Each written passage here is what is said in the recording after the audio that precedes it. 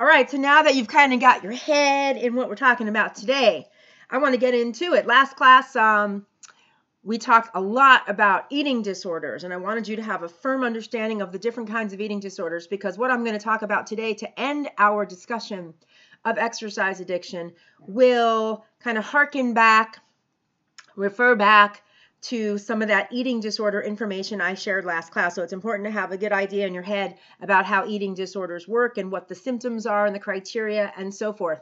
So I want to talk now about behavioral addictions and then where exercise dependence fits in there. So in the DSM-5, the Diagnostic and Statistical Manual of Mental Disorders, you can see my dog back here is rolling around having fun. So that's for your enjoyment to watch, if that makes you happy to watch. Happy animals. DSM-5 added a category known as behavioral addictions. Behavioral addictions. So this was meant to distinguish these types of addictive patterns from traditional substance use and alcohol addiction.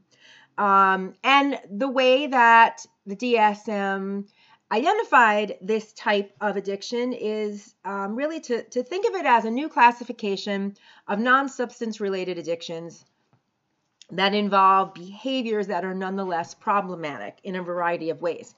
At the present time, though, gambling is the only technically recognized behavioral addiction in the Diagnostic and Statistical Manual. Having said that, in the DSM-5, the folks who wrote it, the experts who wrote it, the clinicians who wrote it, indicated that other behaviors, including exercise and internet gaming use and sex. We've talked about sex addiction.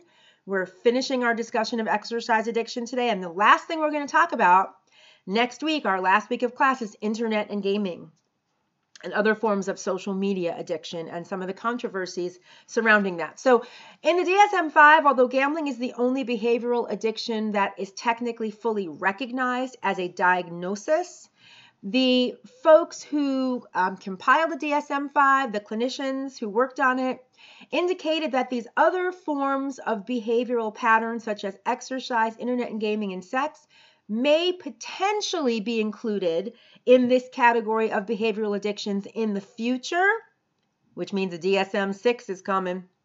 But more research is needed to determine whether they too would qualify under certain circumstances as forms of behavioral addiction. Now, of all of those different forms of potential behavioral addiction for future inclusion, exercise is one behavior that has been very widely studied as a type of behavioral addiction pattern, as you know from our discussion in the prior few classes.